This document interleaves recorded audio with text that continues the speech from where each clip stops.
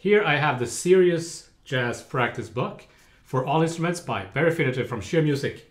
I guess we all dream of that time in our lives when we have the ability to practice 6 hours a day, 8 hours a day, maybe even more. Some musicians actually go through that and do that kind of work. I guess we can call it woodshedding. When I lived in Canada, I studied music there and I heard this term woodshedding or shedding all the time. So I looked it up. In jazz lingo, woodshedding is often shortened to shed or shedding. According to Paul Klemperer, a Texas-based jazz educator, woodshedding is more than just practicing. It is the place where you work out the techniques that form the foundation of your improvisational ability. I thought that was very well put. And if you want to do that, usually people do that when they're in college, jazz performance program. It's hard to find the time if you have a job. This book is perfect if you want to lock yourself in the shed. There is also a sequel, a Serious Jazz Book 2, that I'm probably going to make another video about this book. It took me a very long time to play through this. It's quite different from the first one. So I'll go through the content of this book, give you a very brief overview so you get an idea of what the book is about. And I'll also talk about some of my thoughts on practicing and my philosophy around practicing. I haven't talked too much about that in my videos, so I'll try not to rant too much, but let's just delve into the material, shall we? It's different chapters. The first chapters is just diatonic exercises, the diatonic scales in different sequences or patterns. So you could play 3 notes,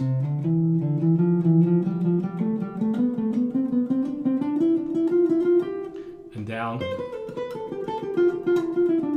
Starts kind of basic, and then he kind of permeates these things. Then he goes through all the different intervals. So thirds, fourths, etc. You get the idea. So this is how I would do it. I would practice this as if I were a saxophone player or horn player. I'll find out the lowest note and the highest note on my instrument. So if I'm in C major, the lowest note is E, and the highest note is, I guess, B. I also have to think about that depending on which guitar I'm playing. So then I'll try to get from the lowest note to the highest note with the pattern. And I don't worry too much about fingerings or which position I'm in. This is kind of, if you already know your positions, I'm talking to those of you who kind of graduated from that, if you know what I mean. So I have a C major 7. Then the first diatonic study here is thirds.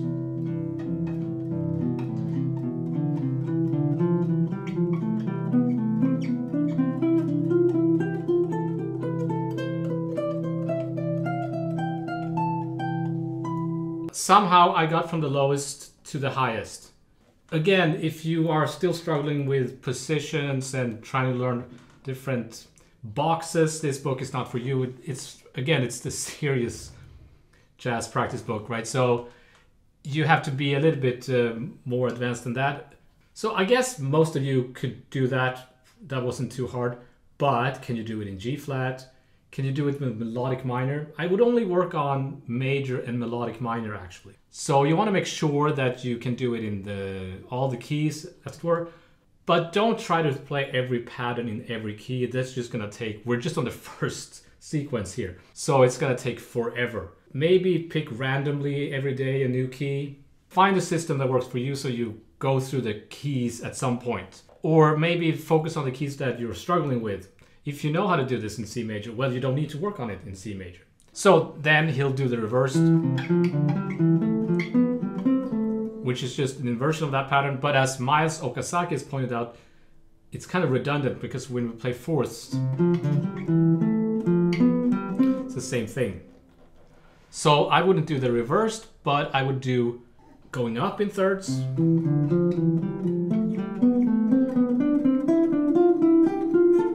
going up the scale in thirds, and going 1 up and 1 down.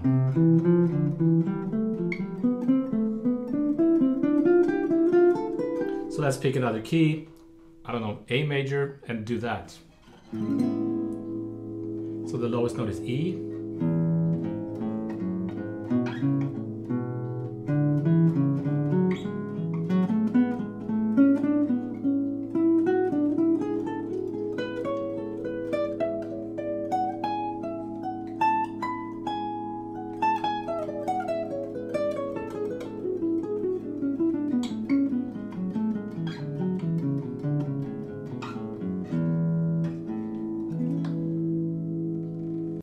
So he takes it a little bit further. He has some more variations on this.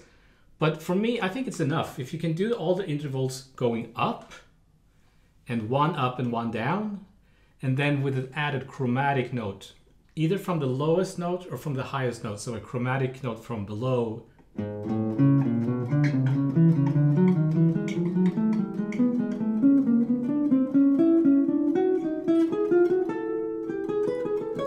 Or a chromatic from the top note of the interval.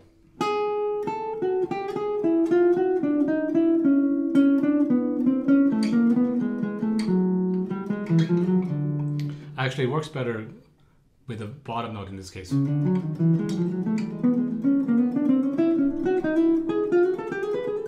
It's a pattern I hear Pat Metheny play all the time. So right now I'm not thinking too much about timing and how I can add rhythm to this. I'm not trying to improvise. I'm just making sure that I can do this all over the neck, right? So that if I run into an issue, like I noticed that, let's say B major is a problem, well, then I know that that's what I need to work on. Then maybe come back next day and work some more on B major until you've got that under your fingers. Then, of course, all the other intervals. So fourths, fifths,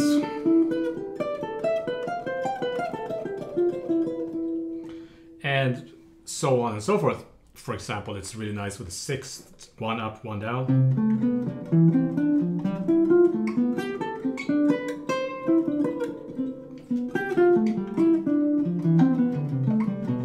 That's another thing you could do. If you find a pattern like that, I really like that. Mark it down and put it into your book of favorite things that you can play. So I really like that sixth. So that means I'm going to work on some more scales. Maybe, I don't know, let's work on C melodic minor. Sixth going up one, down one.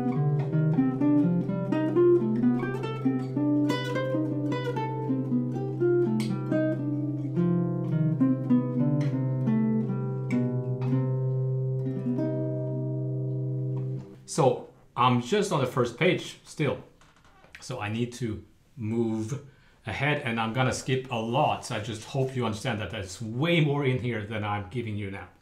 There are some examples of how to use this for improvisation. I haven't listened to it. There are actually audio tracks too. I haven't listened to that. I'm using this book as a kind of a book of patterns, just like piano players have the Hanon, right? And trumpet players, I think, have a book called is it Arban something, a method book by somebody named Arban that all the trumpet players go through. And again, it's that when you need to really learn your instrument, you have to really play through all the keys. That's when you want to practice many hours a day. So if you have the opportunity to do that at some point in your life, it's good to have a book like this to work on. I had the Peter Sprague technique book and I locked myself in the woodshed for hours a day. I had like 2 months where I could do that. And yeah, it was interesting. Not all musicians have done that, but a lot of musicians have. There's the famous Steve Vai 8-hour workout. And, you know, you hear stories about how Charlie Parker locked himself in the practice room for hours and then came back and just was this amazing player. All right, so next chapter is same thing, with this time with triads. So same thing, going up triads diatonically.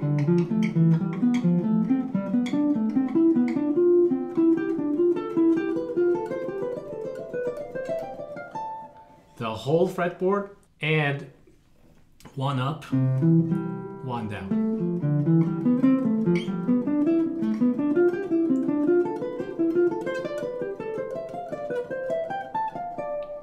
And here you do want to play them down.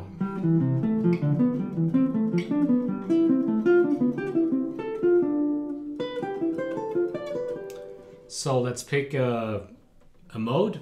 Let's do G Lydian. I'm just kind of thinking of something randomly. And the lowest triad would be E minor, right? So let's do one up and one down.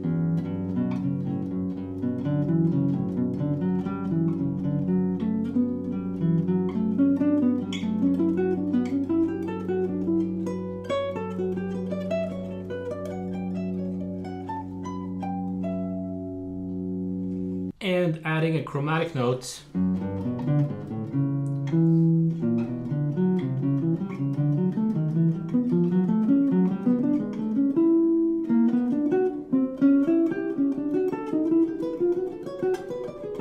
So see that what I'm doing now, that's what you want to be able to do. I don't have to think too much.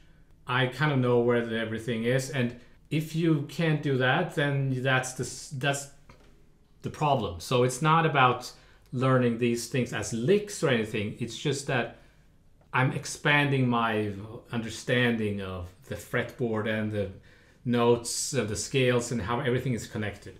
So it's really nice to do the chromatic from below the top notes. I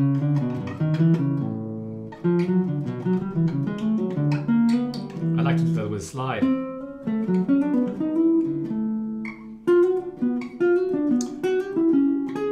You get this Coltrane sounding. He played that all the time. Now, of course, you could do this in different rhythms, but I'm not thinking about that now.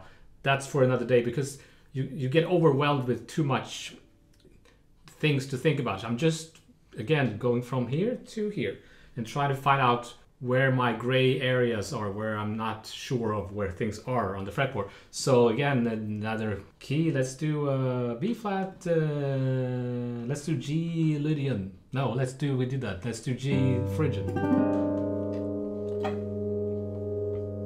F minor is the lowest.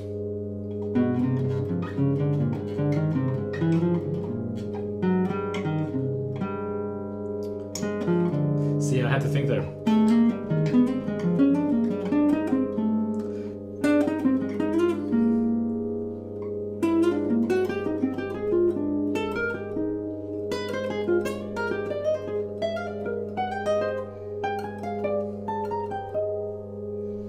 So before this video, I was gonna say I don't have to do this anymore because I've done it, so, you know. But it's a little bit humbling, because I noticed that I'm not so sure on these things as I might think that I am.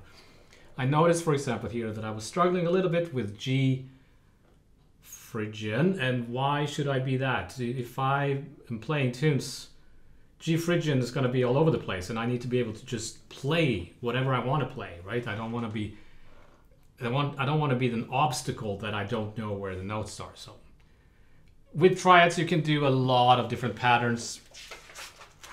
You do all the inversions. He even does spread triads, right?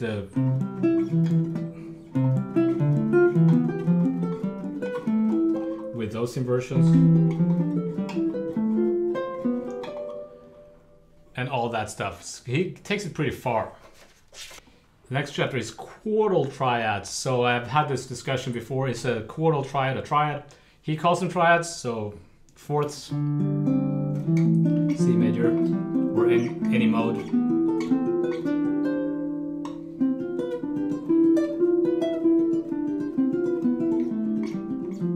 There is this debate of, is this easy or difficult to play on the guitar? Because you can do this. But if you want to use more individual finger for each note, it's actually very tricky. But you can use take advantage of the guitar and go like Frank Gambale, right? Again, tons of patterns. Let's do B flat Lydian. And I pick a fourth pattern, maybe an inversion of a fourth. So instead of going, I do the inversion.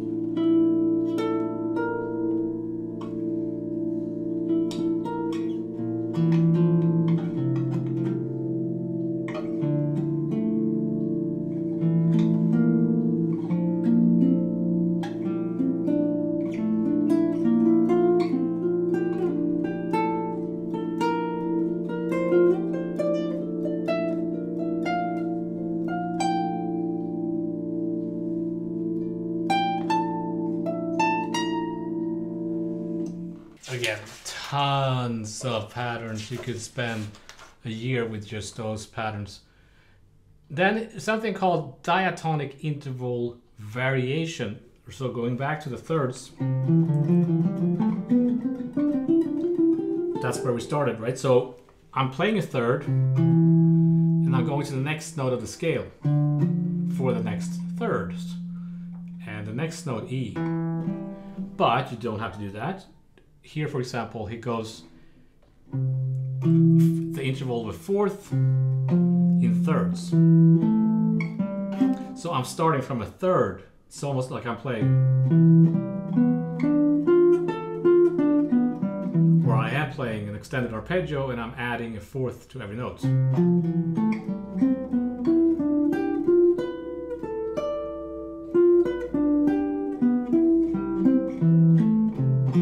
That's even better with Lydian, so I'm thinking from C, from E, from G, from B, from D, from F sharp, from A, and then I'm attaching a fourth to each interval.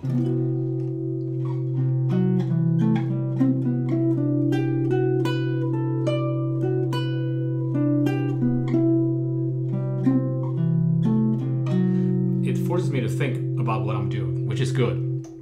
Let's say I'll do sixths in that fashion.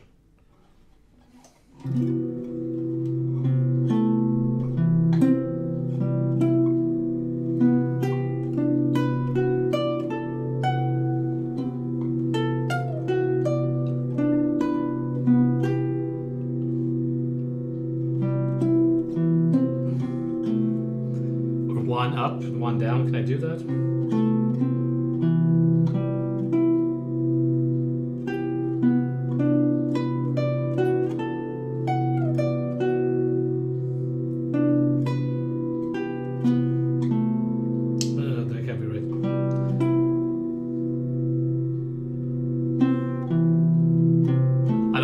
Up there, but see, this is, you can do a lot of this. Imagine doing this with sevenths and all the intervals in every scale. You could spend a day on just that. You could spend more than a day on that. He talks about double fifths, so 2/5.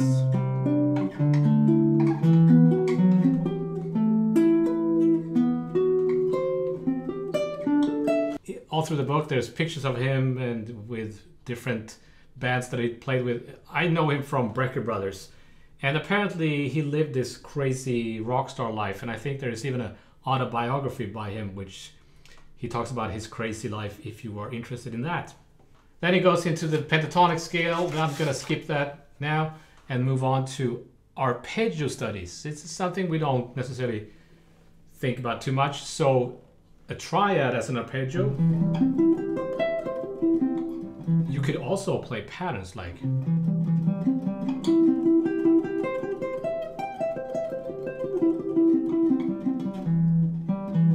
that. Might sound a little bit silly to some people,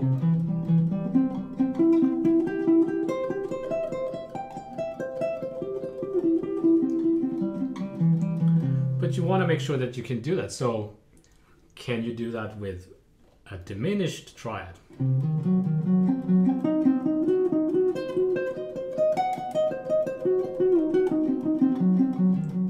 Let's say you couldn't do that. Let's say you can do, well, major is fine, but the other triads not so fine. That means there's a discrepancy, meaning you're much better at playing major triads than diminished triads, and shouldn't be that. You know, it shouldn't matter what you're playing. It should be easy. Another pattern would be this.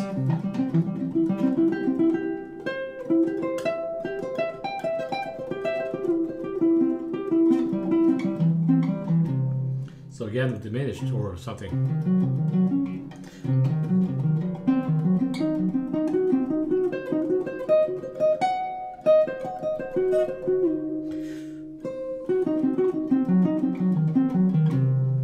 Or you can break them up. So I like to do little etudes, just go through different chord progressions basically with these things. So maybe something like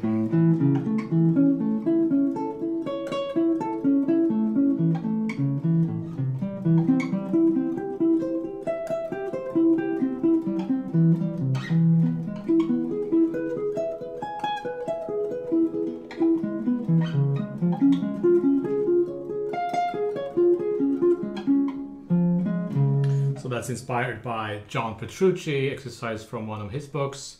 Or if I do this pattern instead.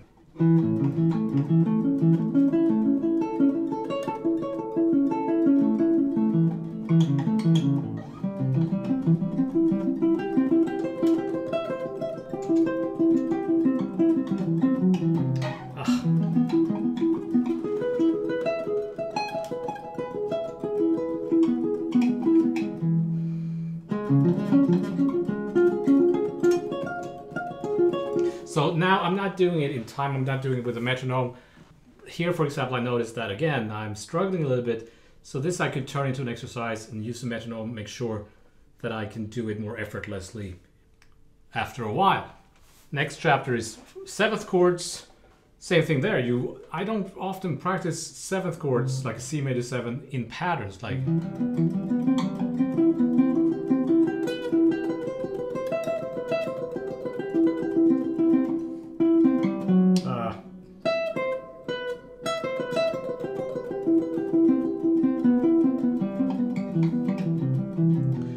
So let's do that with the same chord progression.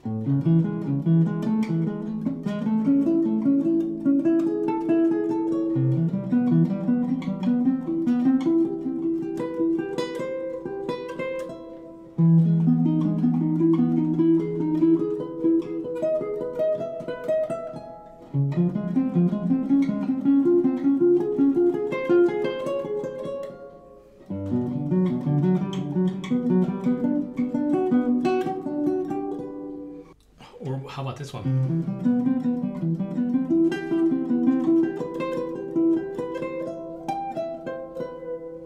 Can I do that with all the other 7th note arpeggios? Can I do that with a -7 flat 5?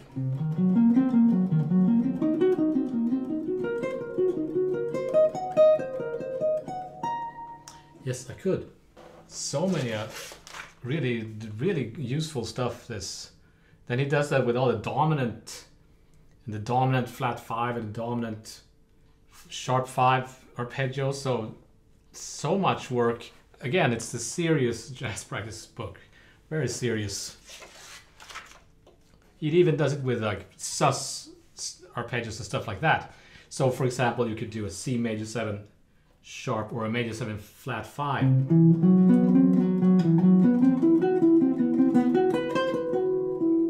If I go back to the first example.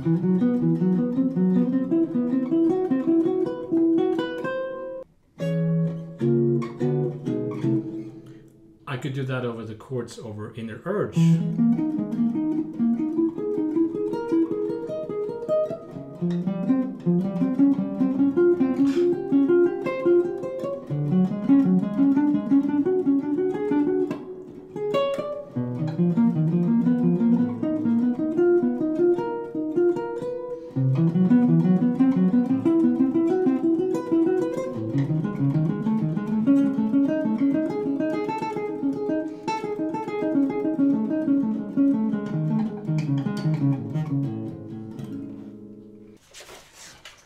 Then there's a chapter on the diminished scale, which is a topic in and of itself. And there's a lot of stuff on that. And then it gets a little bit more esoteric at the end. And he gets into more kind of weirder chromatic patterns and stuff like that. Chromatic triad studies. So that's the problem with the guitar, right? If I play something like this. If I'm just moving the same fingering, or it would be very different for a sax player. But I also can try to find a place where I can switch.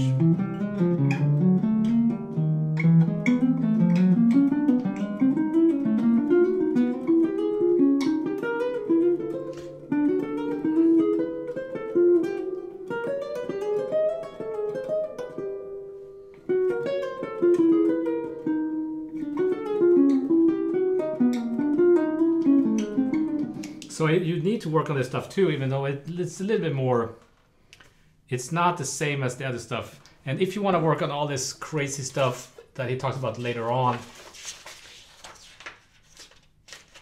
I would recommend this book instead, the Thesaurus of Scales and Melodic Patterns, because that's much better.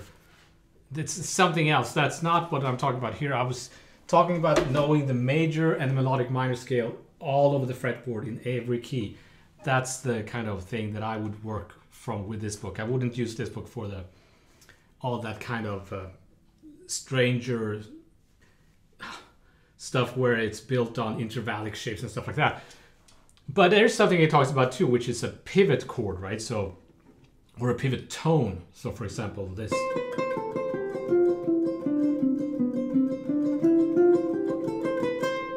Where the C is the pivot tone, or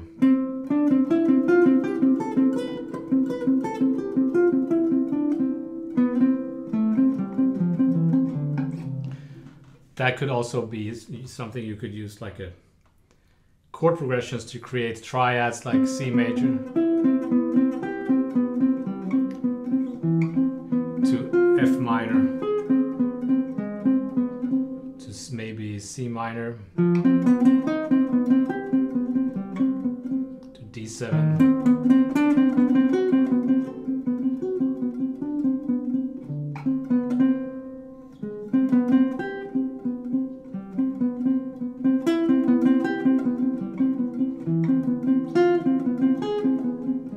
So it gives you ideas on how to work on that kind of stuff, which is really interesting. Yeah, so it could be a pivoting kind of pattern, right?